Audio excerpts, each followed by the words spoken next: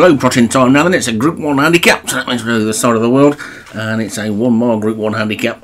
The 3-year-olds and upwards, Slay Mellon at the top for Darren Thompson, the winner last week. Agent Tootsie for Craig Allen, Sandy Springs Happy, Vinnie Gerard, Devil's Apprentice, Jim Murray, Starman, Joshua Sutherland, Medina Spirit, Dan Hughes, and Beacon Dream, Leon Van Rensburg, all installed and ready to go. Surprisingly small field for this, and away we go. Medina Spirit was quickly out, but now it's going to be Slay Mellon, who looks like he's going to take it up the top weight, and leads by about a length or so to Starman right over on the far side, and then Beacon Dream is third. Medina Spirit, who was quickly away, is now back in fourth. Wide on the track, Sandy Springs Happy in the green. Jim Murray's Devil's Apprentice is just the back marker as Agent Tootsie in the green and yellow hoops goes past it, but it's Slay Mellon who leads as they make their way down towards the final 5 furlongs of this one, and Slay Mellon is the leader from Beacon Dream in second and Starman third. Medina Spirit on the inside is fourth, and wide on the track is Sandy Spirit's Happy, with Starman, Devil's Apprentice next, and the back marker still Agent Tootsie, but no more than 5 lengths off the lead.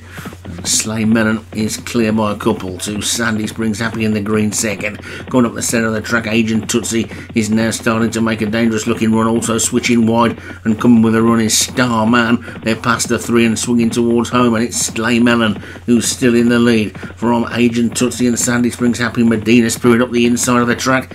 He's next. The 3 at the back are going to have to get going. They're going to catch this leader, Slay Mellon, then furlong and a half to go, and Slay Mellon is still a couple of lengths to the good. Medina Spirit, Agent Tootsie, and Sandy Springs Happy are trying to close, but it's still Slay Mellon past the furlong pole. Slay Mellon's got a lead of 2 to Medina Spirit in second. Sandy Springs Happy, Agent Tootsie. Now the leader starts to tie up. Here comes Medina Spirit. Medina Spirit hits the front in the shadow of the post, and Medina Spirit is just holding on. Medina Spirit took it from Sandy Springs Happy, Agent Tootsie, Slay Mellon, Devil's Apprentice after that one, and the long time leader couldn't hang on. The weight did for that one in the end, I think, and ended up 4th. And Medina Spirit takes it for Dan Hughes.